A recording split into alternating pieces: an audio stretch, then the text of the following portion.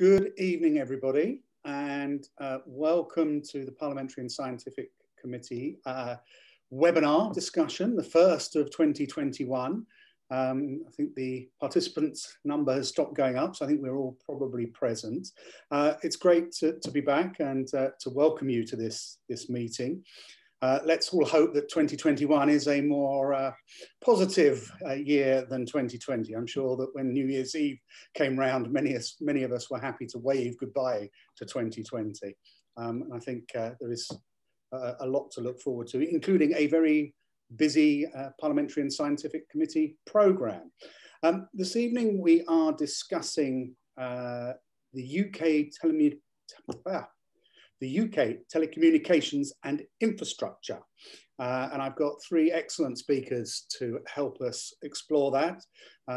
Dr. Ashley Thomas Lenihan, who is a fellow at the Centre for International Studies at the London School of Economics. Ashley is also head of policy and engagement at the British Academy of Management.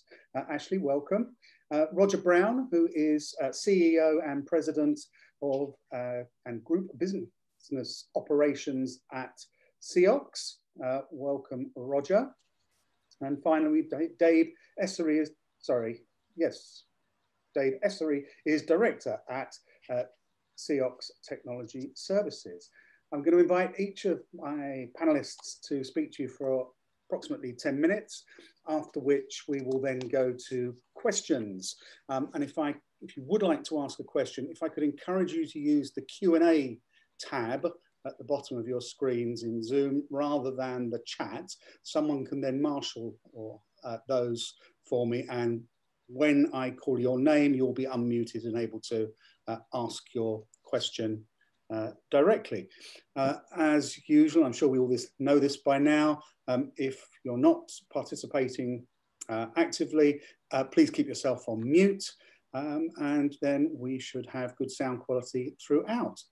Right, so we will get underway, and I'm going to invite Ashley to talk to us for approximately 10 minutes. Ashley. Excellent. Can you see my presentation? I can, yes. Excellent. Thank you so much. It's an honor to speak to the Parliamentary and Scientific Committee on the future of telecommunications and national security.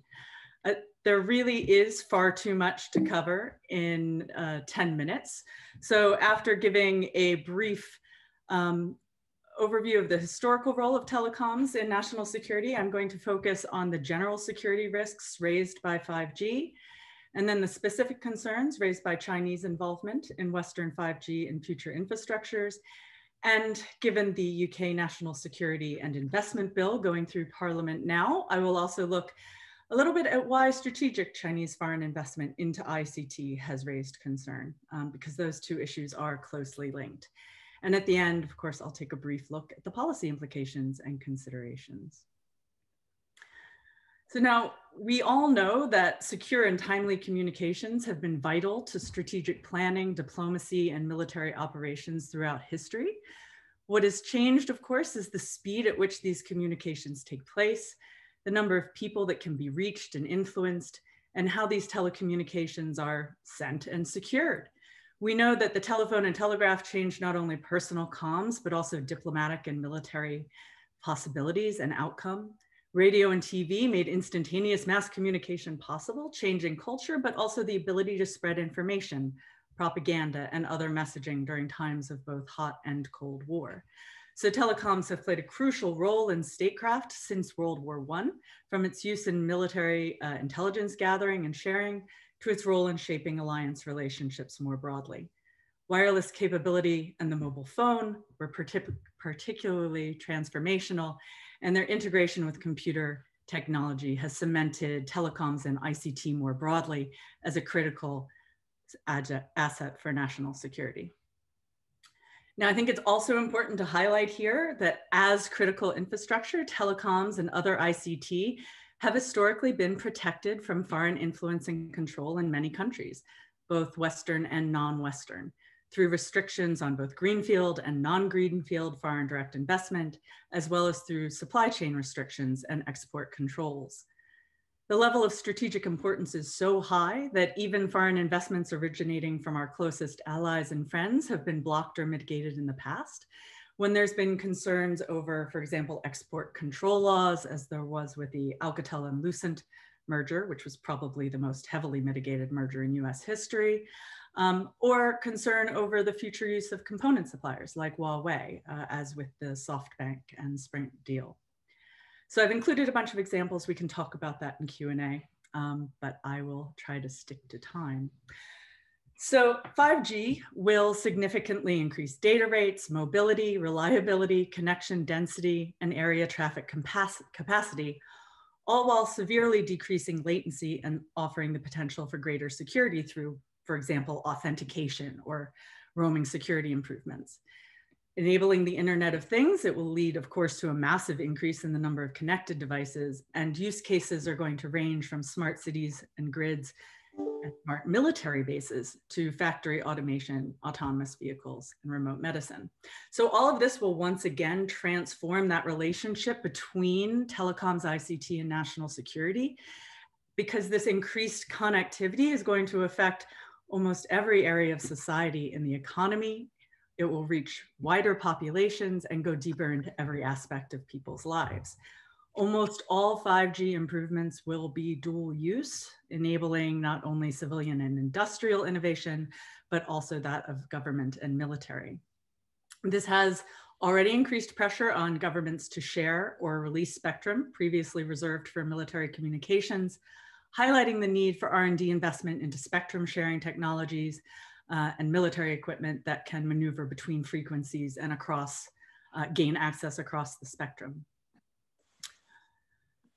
So what are the general security risks then that are posed by 5G? Well, on top of the need to maintain the simple physical security of the network, we will have these dense networks of antennas in urban environments, the greatest challenges really are going to be in the area of cybersecurity.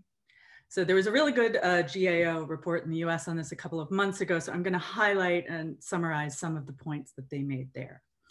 So first, 5G architecture significantly increases the surface area and volume of potential points of attack by both state and non-state threat actors. Greater reliance on software and network virtualization like O-RAN increases network flexibility and reduces dependency on purpose-built hardware, but it also means that quality coding, constant monitoring, updating, and patching will be required from highly trusted vendors. Similarly, 5G network slicing creates efficiencies, but also the potential for malign actors to attack one slice through the vulnerabilities of another.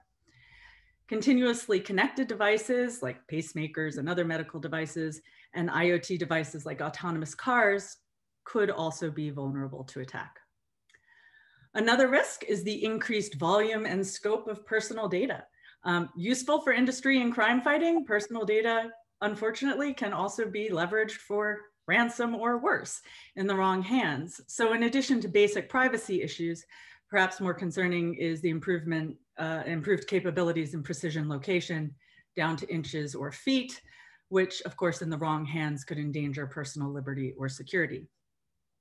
There's also the quality and security of the component supply chain, the potential for malicious software and built-in backdoor access points, as well as concern over poor quality components, service or future provision of updates and patching, again, all require that countries really trust the vendors at all points in their supply chain. There are also concerns raised, of course, by the fact that many potential 5G security enhancements are optional at the moment. They're often expensive, and they will be implemented by providers and carriers.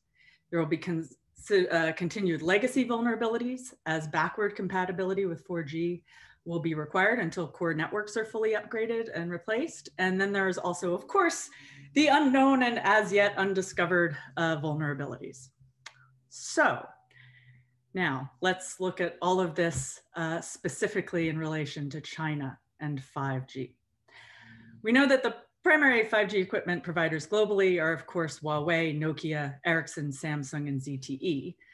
But to understand why Huawei and ZTE have raised specific security concerns, it's really important to look at the context. So first, there's the emergence of China as a near-peer competitor with the potential to overtake, for example, the US economy in the next decade, but also with fundamentally different values on economic freedom, liberal economic order, democracy, personal liberty, and human rights that make it a focal point for concern in the area of ICT influence and control, not just for 5G, but for 6G and beyond. Second, there is Chinese law and policy, which is not a secret and which gives companies like Huawei and ZTE a distinct competitive advantage. They're heavily subsidized, operating in protected markets. But it also makes it difficult to trust that they could not be compelled in the future to comply with requests by the Chinese government. So for example, China's going out strategy encourages and supports, often through heavy financing and subsidies, outward foreign investment from China in strategic sectors like ICT to gain global competitive and technological advantage. And again, I've included some examples here on the slide of strategic investments by Chinese companies in the ICT and semiconductor industries that have been blocked or mitigated on national security concerns. And this is really just to illustrate the breadth of companies that have been targeted, many of which have been government contractors in the past or held critical or sensitive technology. And again, I'd be happy to go over these in question and answer, but I'm trying to keep to time. So on top of that going out strategy, you also have the last year's China Standards 2035 strategy, which again lays out very specific goals for the government's plans to set global standards for the next generation of tech. And of course, the Chinese National Intelligence Law, which mandates that all companies, organizations, and citizens in China assist in national intelligence collection efforts, and that they must not disclose this, they have to keep it secret, and in return that they will be protected for doing so. And the counterintelligence law, which makes similar requirements for counter-espionage. So in this context, it's kind of easy to see why there have been concerns raised over Chinese companies like Huawei and ZTE. You've got a history of attempted purchases of sensitive companies, a lack of transparency, suspected links with the Chinese government and military, as well as repeated charges of industrial espionage, as well as additional just regular espionage from Huawei employees and intellectual property theft, for example, in the US. And then the overall context of Chinese state policy and laws requiring their companies to comply with information requests and engage in espionage activities if they're asked to. So that kind of makes it clear why the US and more recently the UK and a number of other countries have either formally or effectively banned Huawei from their 5G infrastructures going forward, or are engaging in rip and replace programs. To summarize, there are some specific risks raised by foreign competitor involvement and investment in domestic 5G infrastructures, and these are kind of clear. There are concerns over espionage, which of course have implications for intelligence sharing and military operations for countries that use untrusted vendors.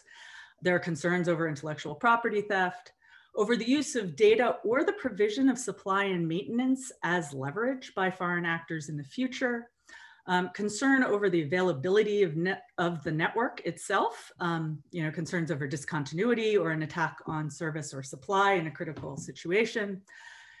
And of course, finally, the concern simply that China might use its influence to lower security standards for its own benefit. So what does all of this mean for policy? And I promise this is my last slide. Well, first, it highlights the importance of maintaining clean telecommunications infrastructure going forward. And that means purchasing equipment, software, and integration services from allied countries or highly trusted partners. It means investing in R&D heavily to ensure a competitive edge in the next generation of ICT infrastructure and technology. And it also means ensuring the UK and its allies have really strong FDI regulations that can protect national security.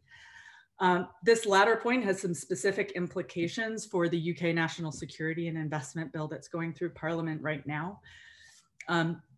That bill is very wide in terms of its scope and very good in many ways, but it will require, because of the complexity and volume of cases that other countries are seeing in their FDI and national security regimes, it's going to require regularized multi-agency feed-in, adequate staffing from staffers with security clearances in multiple agencies, training and funding.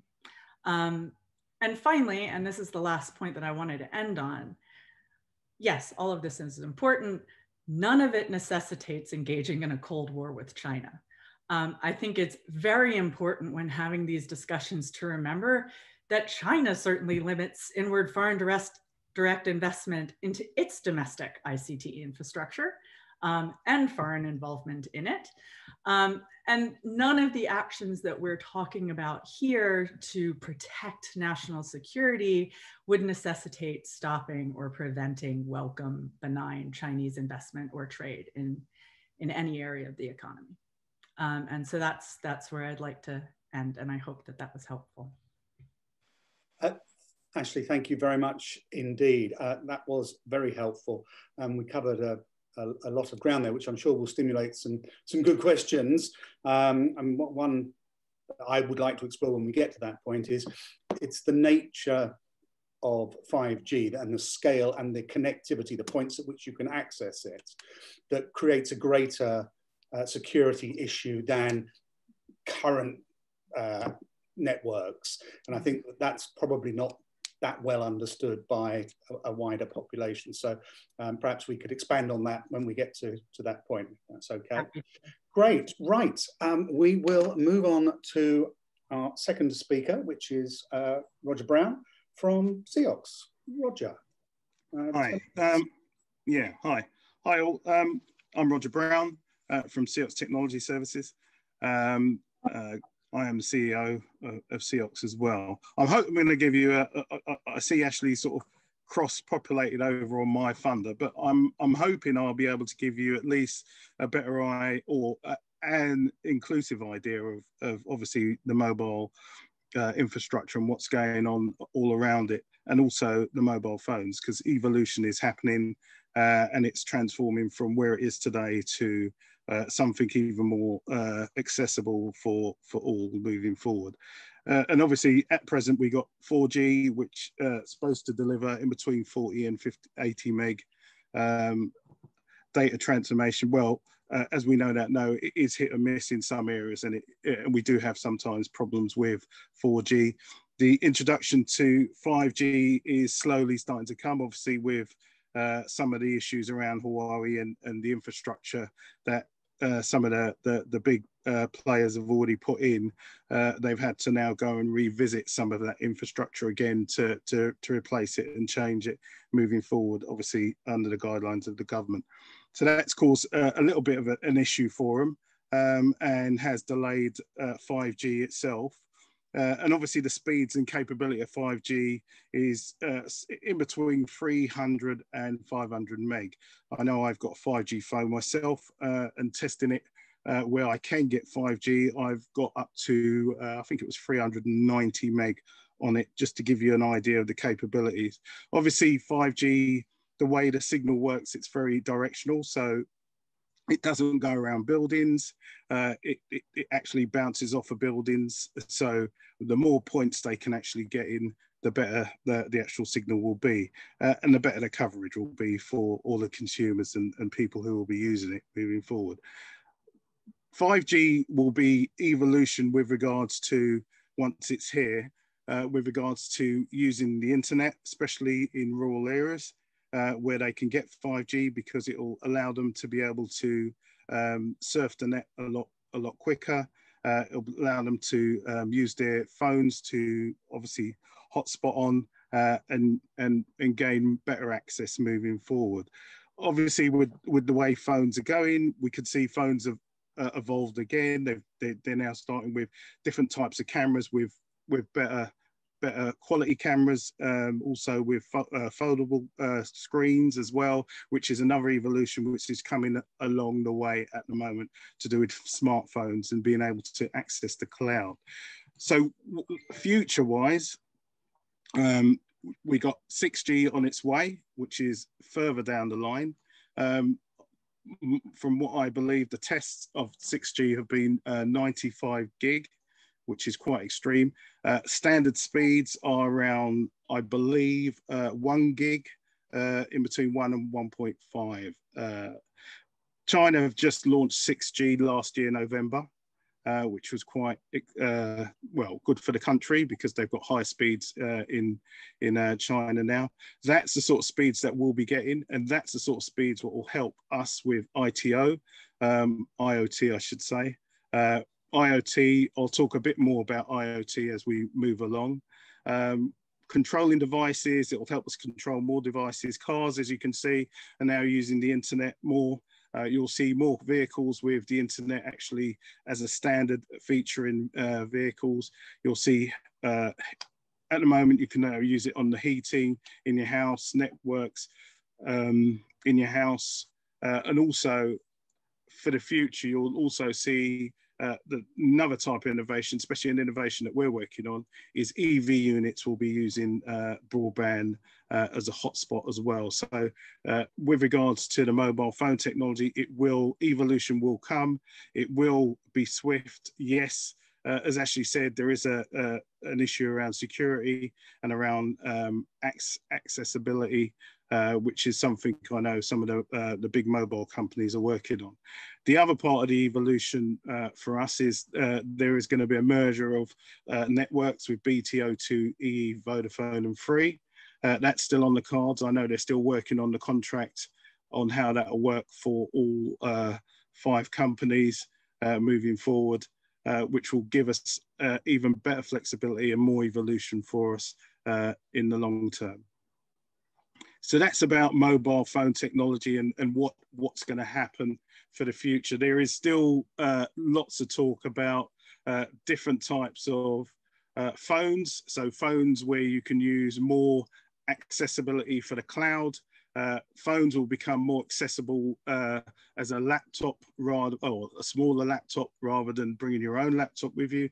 And it will be there'll be more smart type phones that can use slightly similar applications to what you use with your laptop and make it more accessible to actually access the data, because you are still restricted at the moment to access certain data from your mobile phone. So that's the piece about the mobile phone technology. I hope I've covered, what I try to do is cover as much as I can with regards to the mobile phone side. So I wanted to talk about IoT and the description in Wikipedia is, it describes it as network, physical objects, things that are embedded with sensors, software, and other technologies for the purpose of connecting and exchanging data with devices and systems and the internet. What does that actually mean? It means like how you use your smart TVs at home, Sky TV, mobile phones, Sonos, laptops, tablets, music systems, clocks, Apple devices, alarm systems, radio, accessing devices from out, and it allows basically companies to be able to access systems in your house for maybe a service, a vehicle service. There might be where the car's connecting to your house internet or connecting outside. I know my car connects outside and they tell me when my car needs a service every now and again. The type of bandwidth IoT needs today is in between 250 meg in the house and 500 meg. Give you an example of IoT. I've got 61 items in my house which uses my network. When I spoke to Virgin, who's my provider, Virgin told me that I had too many items using my network at any one time. However, when you're looking at, you've got Sky, you've got mobile phones, your wife's got a mobile phone, the kids have got a mobile phone, which is accessing the network as well. You've got smart TVs, you've got laptops, you've got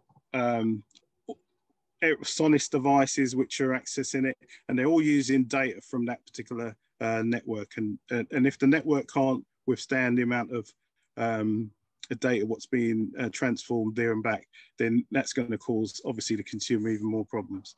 what's for the future is obviously there's going to be more devices using IoT. There was a concern that some of the major companies like Cisco, Microsoft, IBM, and Amazon raised around security. However, they are now looking at using the facility of blockchain to cater for that facility. Blockchain is basically it's the best way to describe blockchain is it's like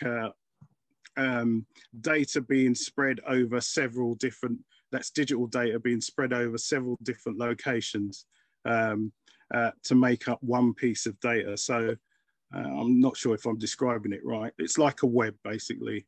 It disperses, and probably, I'm sure Ashley will probably be able to correct me on this, but it disperses when you purchase, say, if you purchase a bit of music, this will actually prevent music from being copied and obviously reproduced and given to somebody else as well as movies. Because as you can see, I know Sony announced this year that they're going to be obviously streaming all their blockbusters via their new streaming app moving forward, and that's part of blockchain as well, because blockchain will prevent people from copying and duplicating that particular piece of music or film.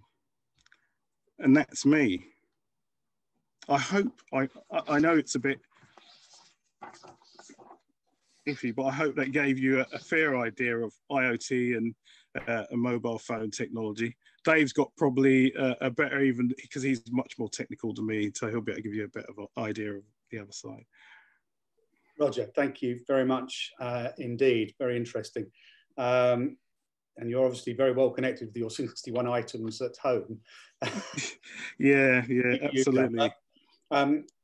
It's interesting, and one of the questions I'd like you to think about when we come to the questions is, if we're moving to 6G, and some of the extraordinary speeds you mentioned in your presentation, one is when is that likely to be hitting the UK if we've yet to really roll out 5G at any scale?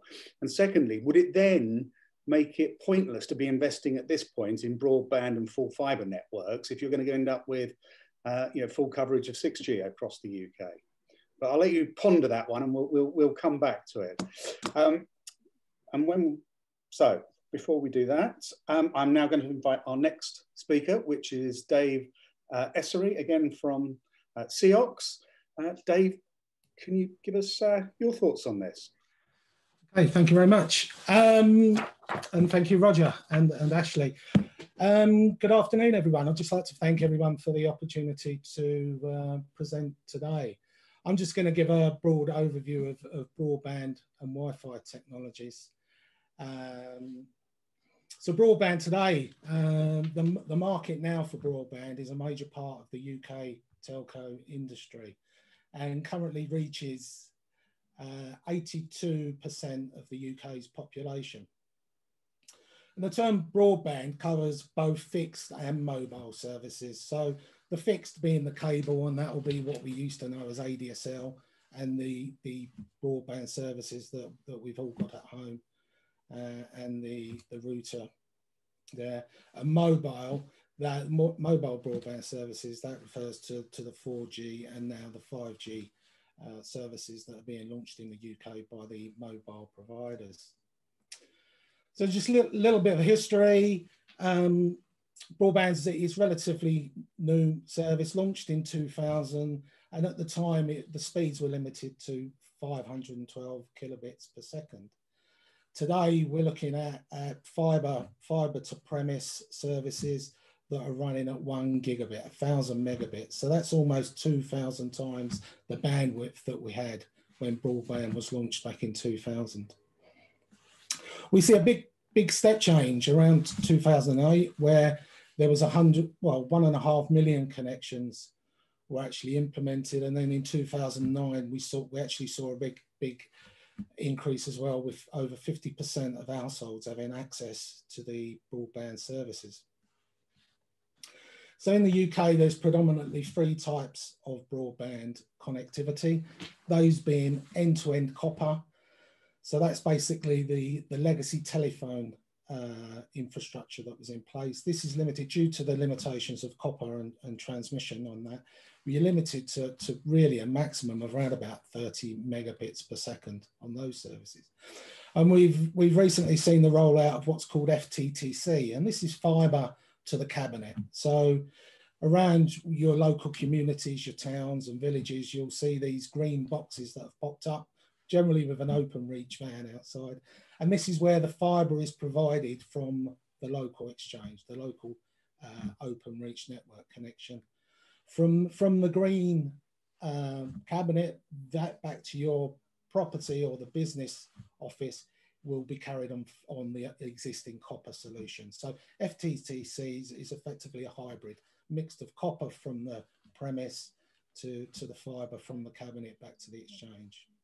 Then finally, we've got what's called FTTP, and this is fibre to the premise. So this is rolling out at the moment by Openreach, and this is effectively a fibre connection direct from the exchange and the network, direct to the premise. So the demand for bandwidth has been growing exponentially, particularly with the streaming services over the last few years with Netflix and Amazon Prime. Also gaming service as well. There's been a steep increase in gaming with not only PC gaming, but the consoles with PS, the PlayStations and the Xbox. There's an increase with social media as well, and the streaming that comes with that as well. And almost recently with the pandemic is homeschooling. There's been a large demand for access to the bandwidth in the infrastructure for teaching purposes. Some of the challenges around broadband is pretty much is giving that access to everyone in the UK. The troublesome areas really being rural and remote locations where the cost of running cables out to those locations has been pretty much cost prohibitive. And a lot of the providers are concentrated in the high population areas where they can get a higher return on the investment. So the current future of broadband, well, Openreach have announced a £15 billion programme to roll out their fibre to the premise 1 gigabit per second services. There's currently around 3.5 million connections, and Openreach are targeting another 3.2 million connections by the mid-2020s. And also the government announced recently before Christmas their £5 billion gigabit broadband plan. And this will prioritise homes and businesses who have limited or no access today. So those on very low bandwidth or no access at all will be prioritised in the delivery of that service. We'll also see continued deployment of 5G services. I think over the next few years, that deployment is going to increase, providing phenomenal speeds to the mobile providers to the consumer, those with smart devices that can use those facilities.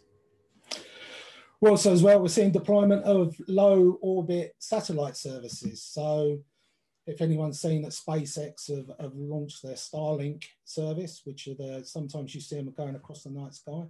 It's a train of satellites low orbiting, and they will be providing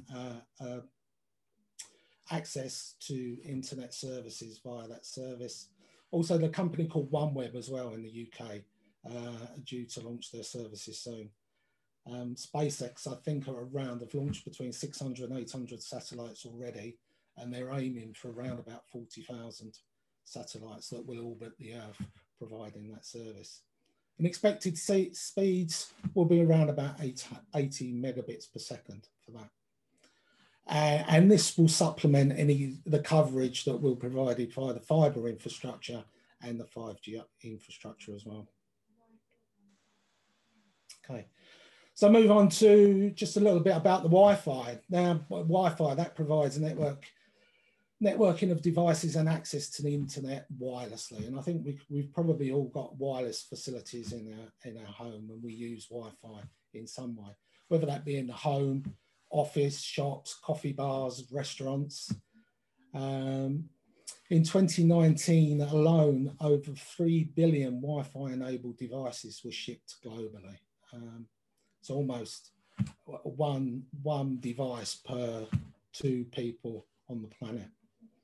And this includes phones, tablets, PCs, laptops, TVs, printers, audio devices, drones, and Roger mentioned as well, cars. So almost everything being built today will have a facility to be able to talk wirelessly across the network. The benefits of Wi-Fi: access and availability, where you can just walk into an office and connect direct to those facilities, and also the flexibility as well. So there's no cables needed on that. We'll see there's cost benefits as well, and the speed of deployment. And rather than flood wiring a location, you can use 1 or 2 access points that can provide that coverage to your user community or in a house as well. Obviously, disadvantages, and Ashley covered some of this, is security. You know, at the end of the day, is Wi-Fi is open, and you have to put your own security around that. But that is improving as the technology is rolled out. Another disadvantage is interference of the service as well. So it can be impacted by electromagnetic interference. So lifts and lights can cause problems. I've had a problem at home recently where one of my speakers works wirelessly and has been bleeding over my signal and causing problems for the kids. And you can imagine the trouble that causes when they can't access their internet services. Also, speed up until now has been an issue as well, because you're actually, so many devices today talk on those Wi-Fi frequencies that sometimes the speed can reduce, and you don't always get the speed that you get on a directly connected wired connection. So just a little bit about the future. Technology and performance is improving all the time. So Wi-Fi 6 is the newest technology that's coming along, and that's going to be running at around about 3 gigabits per second. And both Ashley and Roger have mentioned IoT. With that, there's going to be significant growth in Wi-Fi enabled devices. That's just going to increase. And there'll be a significant growth in apps that utilize Wi-Fi technology as well.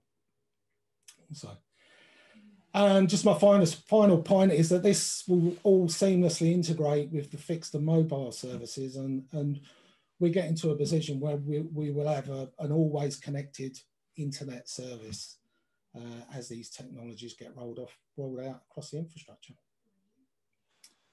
That's me finished. Thank you very much. Dave, thank you. Some very interesting points in there. But point I'd just like to ask is, talking about the Wi-Fi issue and an ever increasing number of devices trying to use Wi-Fi. Is there a way around that? Do you just increase the footprint and the points at which Wi-Fi is accessible to improve that? And the other bit was, you mentioned about security of Wi-Fi. Is it the Wi-Fi itself that is insecure, or is it the devices that are connecting to it? And actually, if you improve the security of the devices, you could then have open Wi-Fi that, you know, I suppose, you know, acts as the road along which everyone else then travels from a secure point to a secure point. Is that?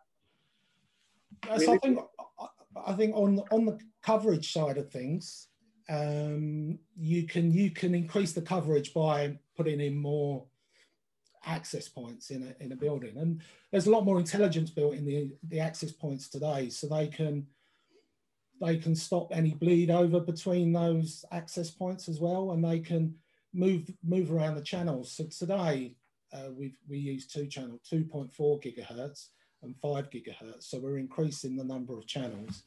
I mean, at home I've got several broadband services and Wi-Fi. So every now and again, I have to just tweak the channels and move them around so to avoid the chatter.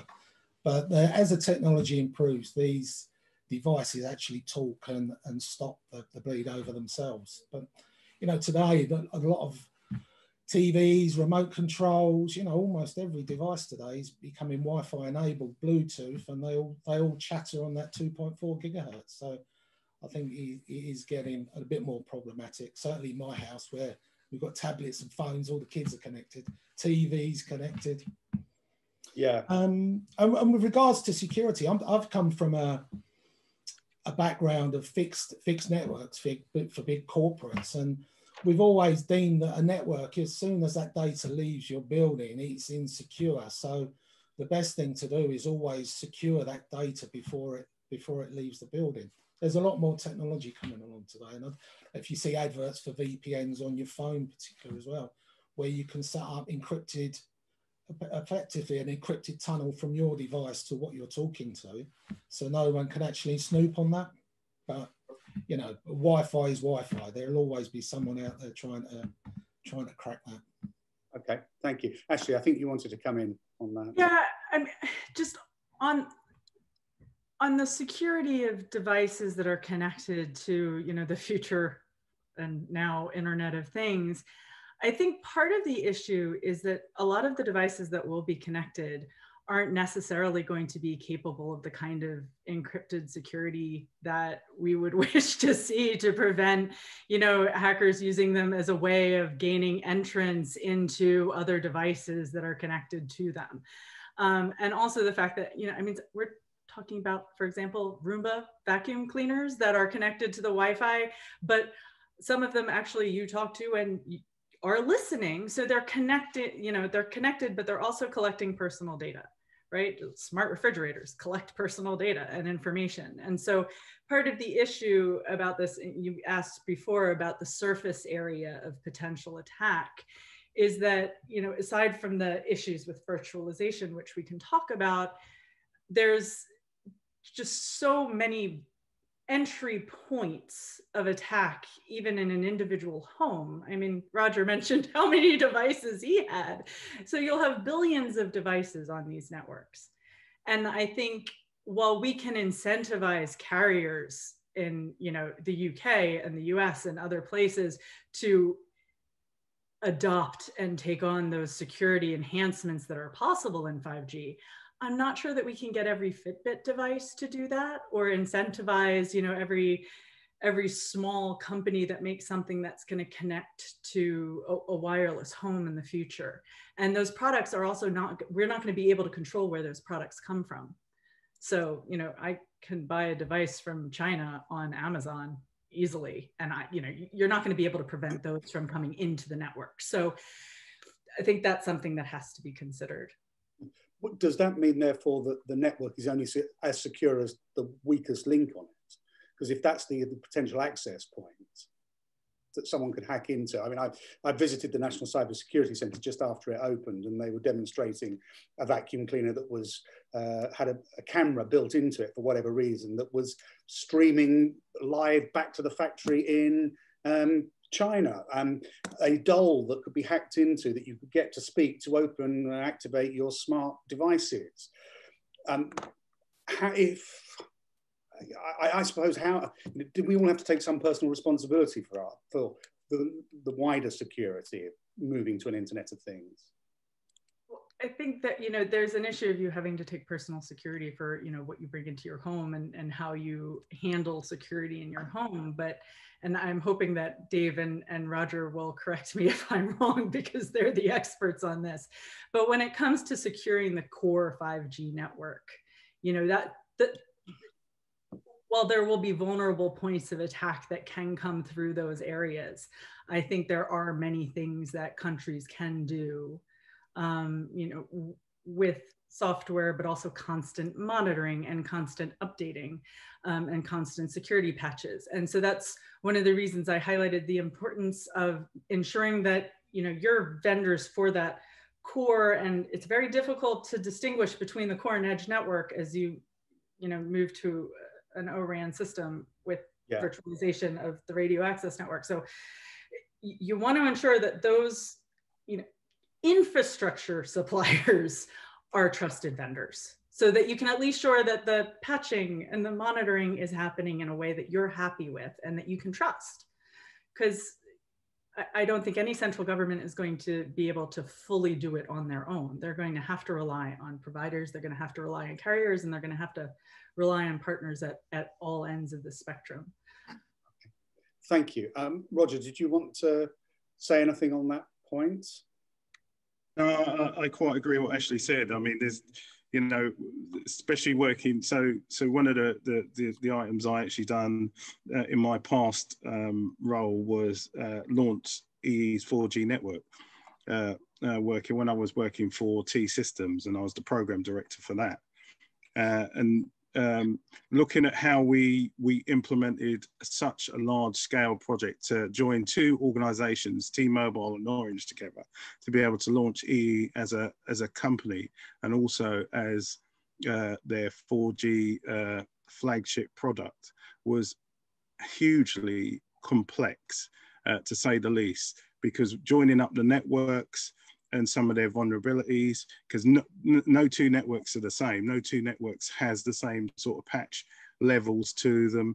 It was a huge challenge, an absolute huge challenge. So yes, some of these companies do need to take responsibility. Some of these I think there should be some sort of legislation, if I was to be honest, to be able to manage these companies, to make sure that they do have the right patching, the right security fixes to be able to stop some of the, because the more we prevent, the less it becomes, and it doesn't become the norm. It becomes a distant something quite distant, but there's still a long way to go to get to that particular level.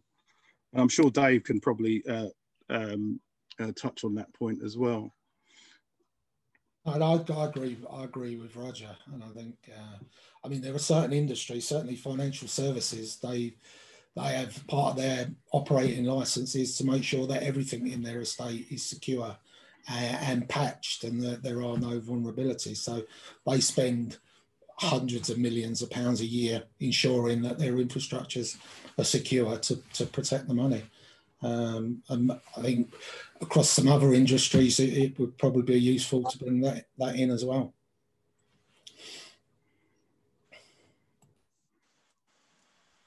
You're muted, Stephen. Thank you. You'd think I'd know now after doing this for a year. You have to unmute yourself. Anyway, we now have a few questions in the Q&A. And so the first one I'm going to go to is Paul Jackson. Can we unmute Paul?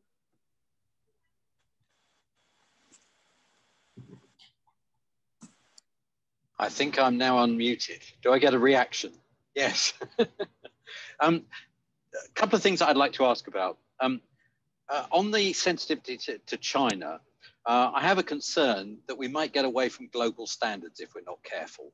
And the great advantage that we've had from GSM onwards is global standards. That means that we've had access to cheap telecoms, cheap cellular. It's been a wonderful thing. There is a risk that we go away from that. And I wonder whether industrial espionage is such a problem now, in the sense that some of those Chinese companies are kind of ahead.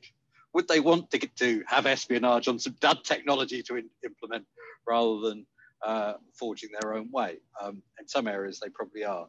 And on the trusted vendors and countries, this troubles me a bit as well. If I was going to choose some trusted vendors, I'd probably think of companies like Boeing, Volkswagen.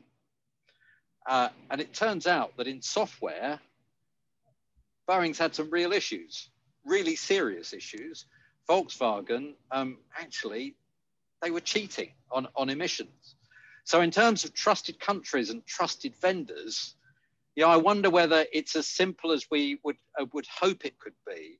And I remember some of the discussion around when the first fly-by-wire aircraft were being launched, the A320s, and we were worried about software integrity. Now, that didn't actually get to be a problem at that stage, but everything is now software dominated. Do we need to have a better mechanism than just the kind of geography in how we approach the networks and how we approach software integrity? Is that just a bit too crude? And could we have another VW emissions scandal in telecoms Absolutely. If we're not careful? Thank you, Paul. Who would like to take that? Ashley, yep, please. So a couple of things. I think that those are really great questions and very important ones.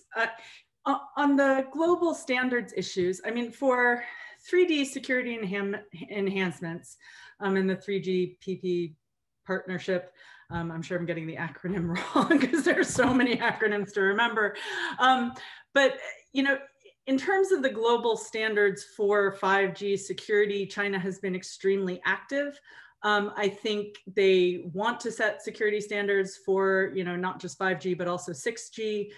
You know, they launched a 6G satellite supposedly in November.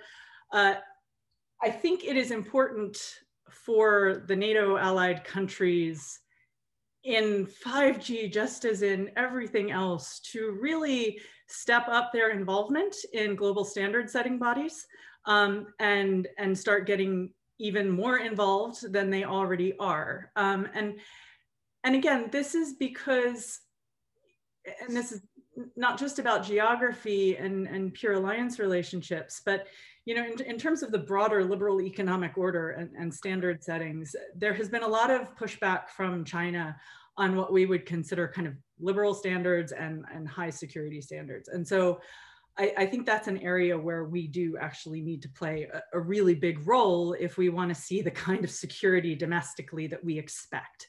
And also that our militaries will need, because a lot of government you know, systems will be on 5G. Military bases may have their own secure, you know, 5G setups, but at the end of the day, their personnel are still going to go home and use the, you know, civilian infrastructure. So that is something that needs to be considered. In terms of industrial espionage, you know, maybe in certain areas of technology, yes, you know, China has taken some intellectual property and run with it and far advanced beyond us. In other areas, they're ahead of us completely on their own. And that is wonderful for China, but I think the issue goes beyond industrial espionage. And what that example shows is the ability to use this technology to engage in espionage, period. And I don't think, you know, while we may not care if they take some patents on some things, we might really care if they start taking patterns around, you know, highly critical and sensitive source code for the Ministry of Defense, or highly critical systems for NATO fighter aircraft. So we kind of have to think, again, a little more broadly than some of those cases. And on the trusted vendors question, I completely agree with you. You know, you can't just accept that because a company is coming from an allied country or a trusted country, that it's going to be up to standard and up to snuff. I mean, one of the reasons I included those cases at the beginning of, you know, foreign direct investments that have been blocked on national security grounds from allies is because there have been real concerns, you know, over certain companies who have engaged or flouted export control laws, for example, selling technology to Iran that we wouldn't not want, and other issues similar to that. So it is going to be very important that your trusted vendors are not just, you know, sourced on the basis of geography.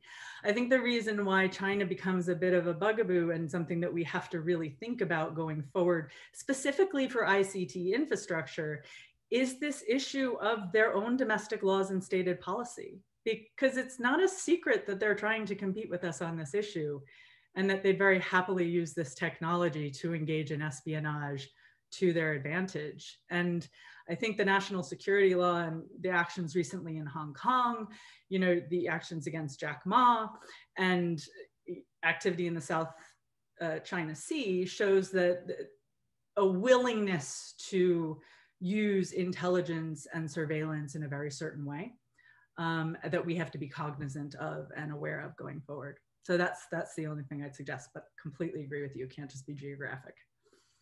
Thank you very much. I don't know if anyone wants to add to that, it's not necessary. We'll move on to our next question. Now, I missed a question pop in from our president, Lord Brewers. Lord, Alec, you there? You're still that's it. I'm muted. Can you hear me now? We can, thank you. Okay. I'd like our speakers, and I congratulate them on excellent presentations, to comment on the NVIDIA takeover of ARM, or the proposed NVIDIA takeover of ARM. If you look at the way the world's working at the moment, the USA was able to really harness or tie down Huawei by denying them Qualcomm chips. The world is very vulnerable at the moment because Taiwan makes the most competitive chips, and even more competitive than Intel's. But it worries us because a lot of us who have been in the semiconductor business and the rest of this business, you see, while we had ARM, we've got the #1 chip design company in the world. It gave us a real card to play in international negotiations. So what do you think about this? I mean, it's being discussed by the monopoly people at the moment, I guess, but what's your view? Who would like to go first on that? It's probably one more for Ashley, really. Sorry, Ashley. Okay. I didn't want to dominate part of the discussion. You know, I think that the ARM NVIDIA deal is highly complex and complicated, and I'll do my best to answer it now, but always happy to continue to carry that conversation on later. Again, there have been many deals throughout history between allies that have been heavily mitigated. There are ways to have that deal go forward and still keep the technology in the UK, keep the actual, you know, facilities in the UK, and really only have, for example, the finances surfacing up to the acquiring body, whether it's an American one or another. So I think everything that I've seen in terms of the security concerns around NVIDIA taking over ARM from the UK perspective, I would say can be mitigated and probably should be, because I don't think you want to see ARM being taken over by an actor that you'd have even more difficulties with mitigating that to the UK's satisfaction. So I don't know if that will or can happen, but that would be my personal take on what could probably be done. I think what makes ARM NVIDIA so interesting is that in the first place, there was allowed to be an ARM China JV created with, you know, manufacturing actually in China, which makes it highly possible that the Chinese will try to block the deal on the grounds of their own national security, and that could be possible. And I think that that's going to be tricky and interesting to see how that plays out, because they do, you know, have the right to do so technically. So there's a lot more going on than just the U.S. purchasing of that company. So I think we're dealing with it all right. I mean, personally, and I don't have a UK security clearance, so, you know, you have to take this with a grain of salt. But from the outside perspective and my history of looking at deals that have been mitigated, I mean, Alcatel-Lucent, you know, that merger was able to happen. The US wasn't hugely happy about it. It was the most heavily mitigated deal in history, including an evergreen clause, which allowed the US government at any point to reverse the merger if they were unhappy with the security agreement that was signed. So, you know, those types of heavily mitigated deals between allies are possible. So I think it could happen. What I think is going to be tricky and what is going to be interesting to see play out is how the ARM China JV is handled. And that will be kind of a separate set of issues that need to be dealt with. Thank you. That answer? Yeah. Thank you. Right. So I'm going to go to our next question. So if we can have tight questions and quite tight answers as well, and then we'll get through as many questions as we can. Next question is Paul Monks, and then I'm going to invite William Duncan. So Paul.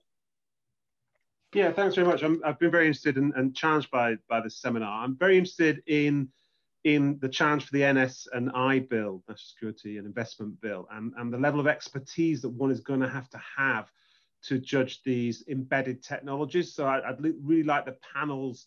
I'm really challenged by the 66 items. I've just counted the number I've got in my home, and I thought he's got a lot, and I started counting. I thought, oh no, I've got just as many as that. So how do we do something like that, and particularly in the context of the NS and I bill? Great. Who would like? Again, it's probably not one for me. It's not my field of expertise, that area. I'm not, so I don't know if Ashley there. I'm handing over to Ashley a fair bit. Apologies. No, well, I do have strong feelings on the bill, so I'm happy to answer it. You know, I think one of the things every time I've been asked to talk about that bill that I keep repeating is the importance of multi-agency or multi-department feed-in to I mean, I think the lead agency is going to be Bays, and there will be supposedly, you know, depending on who you listen to, around 100 staffers within Bays and their unit that will be acting as the repository body, kind of like as the Treasury does in the US with CIF, the Committee on Foreign Intelligence or Foreign Investments in the United States, sorry, CFIUS. And it's important to have a lead agency, and that's very good. But I think the one thing that the CFIUS model does show and has shown consistently over history is the importance of having not just ad hoc feed-in, but staffers in, you know, intelligence agencies, defense agencies, different areas of the economy, you know, so energy, for example, all kind of constantly monitoring and looking out for potential investments that could be of harm, as well as consistently giving their advice, you know, as and when it's needed from a security cleared, you know, perspective. And that has proven important in US history. You know, they've got kind of the biggest case log of this going. And we have seen a number of cases where things were spotted after the fact, even with this, and they had to be retroactively reversed or to have forced divestitures. So, you know, the example that always sticks out in my mind is Huawei's purchase of the bankrupt assets of 3 Leaf Systems, which, you know, was a cloud computing company. It had government contracts and it went bankrupt. And that at the time didn't fall under CFIUS regulation, and Huawei bought the assets, and surprise, surprise, you know, a member of the government figured it out a year later on LinkedIn by looking and seeing that their former friend who worked for, or who I think was one of the founders of 3Leaf, was now a consultant for Huawei. So, you know, but he was constantly monitoring and looking for those kind of things. So it was able to be reversed. The most recent US legislation, FIRMA, actually provides massive funding for new staffers in each of the, you know, I think we're now up to 13 bodies that in different ways feed into CFIUS, because, including undersecretary positions, because what they've realized over the last couple of years is that the complexity of cases, and it's not surprising given what we're talking about with 5G, and the volume of investments in these areas is rising so rapidly that they really just need the staffing and that constant feed in. So my recommendation for the National Security Bill, the National Investment and Security Bill, would be to ensure that it's got the right institutions behind it, and that's really written into the process, and that it's not ad hoc. Thank you. No, I think that's sound advice. So next we will go to William Duncan, and then, because I think William's question is to Ashley as well. And then to give Ashley a quick break, I'm going to change the order around and go to Tony Whitehead, who wants to ask about the Internet of Things, which perhaps Dave or Roger might like to take. William, fire away. Thank you very much. I hope you can hear me. My question, which I will keep brief because time is now short, is to Ashley about how does the present machinery of government within the UK affect how policy choices are made in this area? And the supplementary to that is, what improvements would you like to see made? And perhaps if I could also add, how does this compare with how other countries are wrestling with the same problem? End of questions. Yeah, no, Ashley. they're all excellent questions. I mean, you know, the arm, the video question, this question, they're all so good and so important. I think I would go back. I would pass the foreign investment and security, you know, the National Security and Investment Bill. I would pass that, make sure that it has the institutions behind it. You know, personally, I would amend it to have those institutions written in and that feed in written in. If it was me, I would maybe limit it to actually foreign investment, because right now it isn't. And I think otherwise the volume of transactions that are going to go before Bays in that swath of sectors that require mandatory notices is going to be dramatically higher than they expect. So, you know, limit the scope a little bit in that sense to just foreign actors, make sure that you have that institutional feed in. That's very important. That is machinery of government. I think I would increase staffing across every government department so that there are staffers on this issue. I would train them up. I would make sure that there are the databases that they need to track investments. I would make sure that they have the access that they need. I would make sure they know not only their other points of contact in government, but also the points of contact among their allied countries.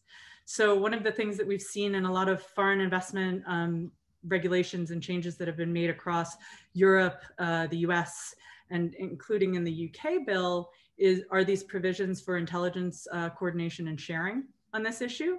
And I think that's really going to be difficult if there aren't consistent points of contact.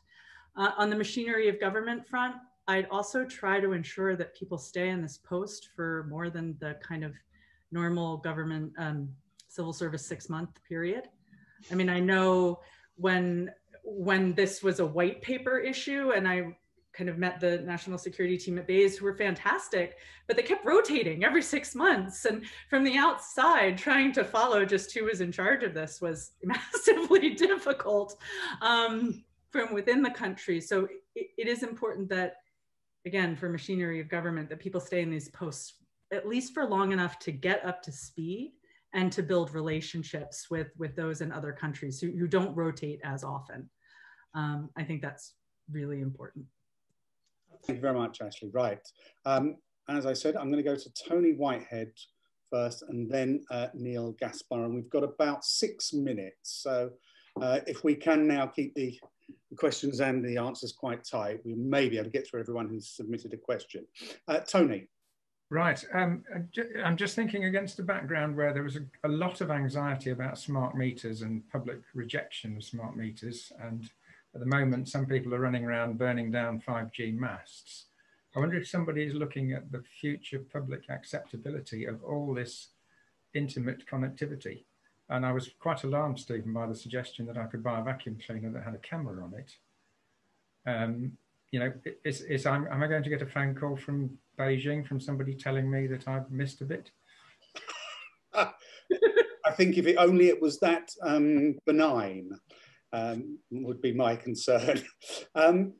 Roger or Dave, do you want to comment on public attitudes towards technology, its adoption? And I assume that the burning of 5G masts is all to do with the conspiracy theory around that 5G gives you coronavirus.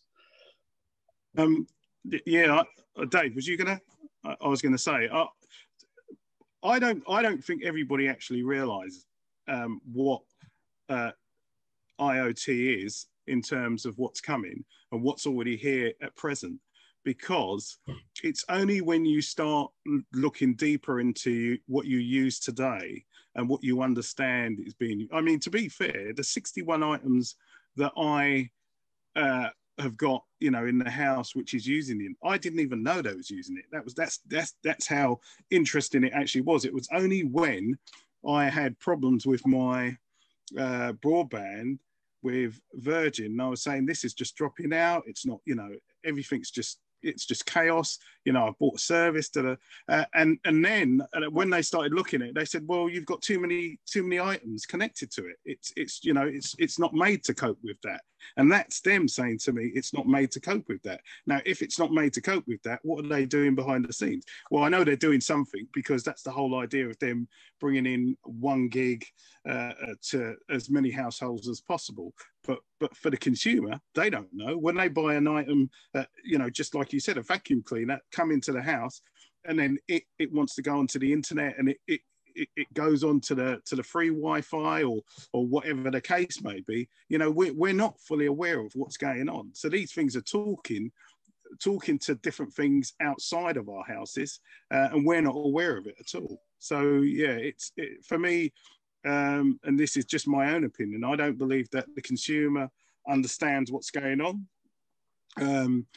The companies do, and they know what's going on, and they're trying to battle that before it hits the consumer, and they all start to realize that, you know, this is costing them so much money, but they're not getting value for money with what they're actually buying from the internet providers. So it's a bit of an interesting one.